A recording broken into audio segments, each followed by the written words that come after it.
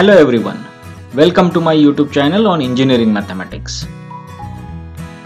In today's video, we are going to see how to use Milne-Thompson method to find an analytic function f of z if u plus v or u minus v is given to us. Let us understand this problem first.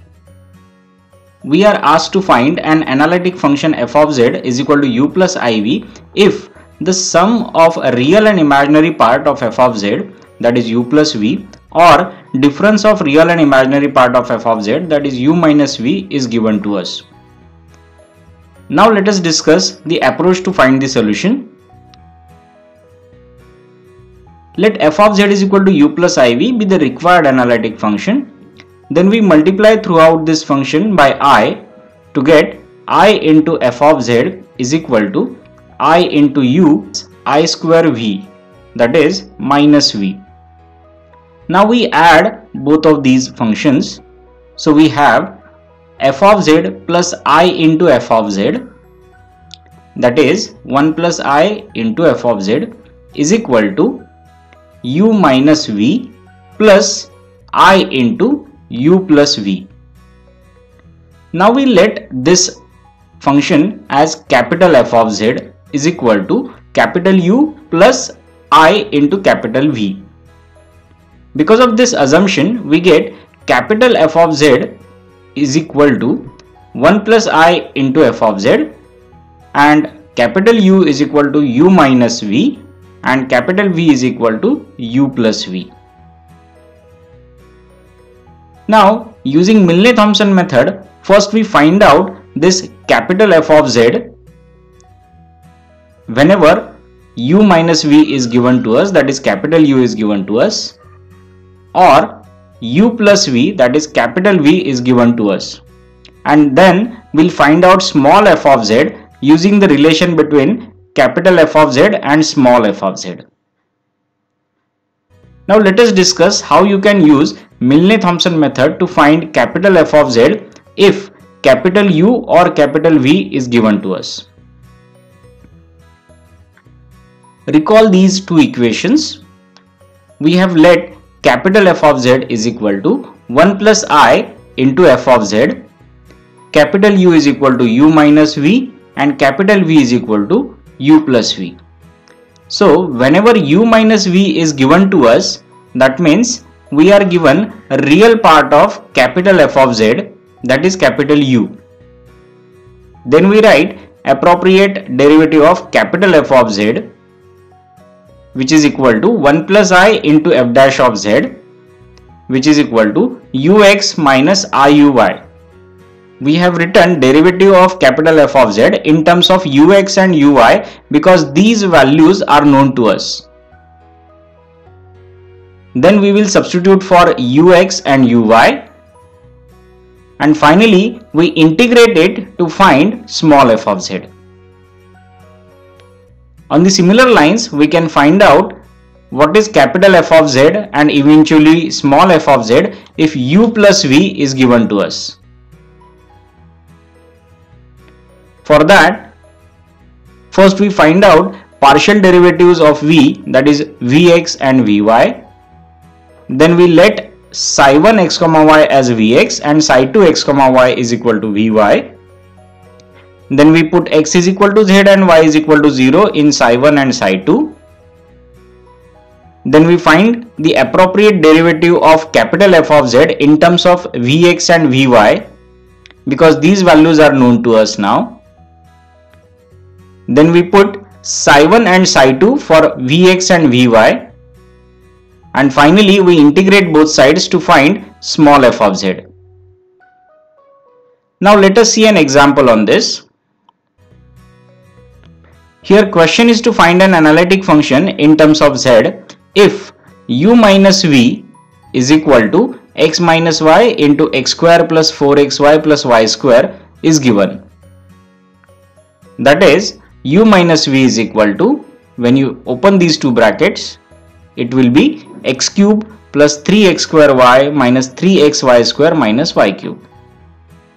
As discussed earlier, let f of z is equal to u plus iv be the required analytic function, where u minus v is already given to us. We multiply this function by I to get I into f of z is equal to iu minus v. Adding these two equations, we get 1 plus I into f of z is equal to u minus v plus I into u plus v. If I let this as capital F of z is equal to capital U plus IV, then it is clear that capital U is given to us. Now as U is given to us, we will find out its partial derivative ux and uy.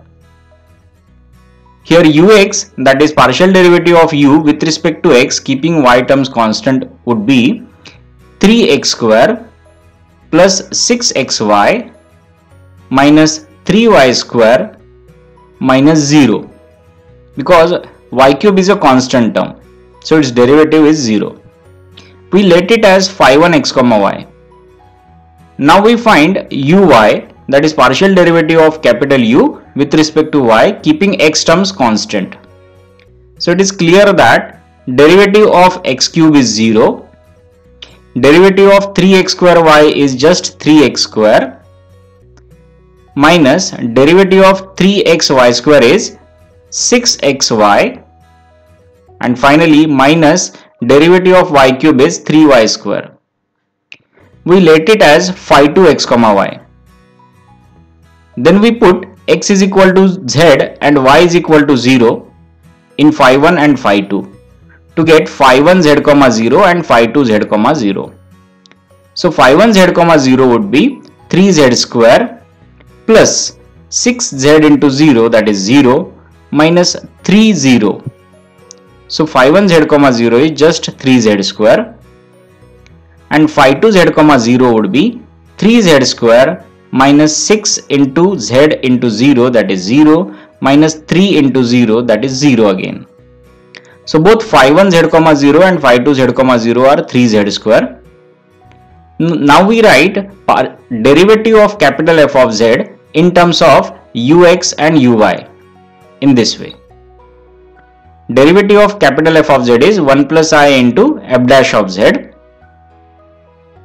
Substituting values for ux and uy, we have 1 plus I into f dash of z is equal to 3z square into 1 minus I. We carry forward this answer on my next slide. Now we take this 1 plus I on the other side to get f dash of z is equal to 1 upon 1 plus I into 3z square into 1 minus I. Then we integrate both the sides to get small f of z. So finally small f of z is 1 minus I upon 1 plus I into integration of 3z square dz. Integration of 3z square is 3z cube upon 3. So this 3 in the numerator and denominator will get cancelled. We'll have only z cube plus integration constant c. To simplify 1 minus I upon 1 plus I, we will multiply and divide by complex conjugate of the denominator, that is 1 minus I. So we have 1 minus I square in the numerator and 1 plus I into 1 minus I in the denominator. When this is simplified, we will have only minus I in the numerator into z cube plus integration constant c. This is the required analytic function for the given u minus v. I hope you understood how to find an analytic function f of z is equal to u plus iv whenever sum of its real and imaginary part or difference of its real and imaginary part is given to us.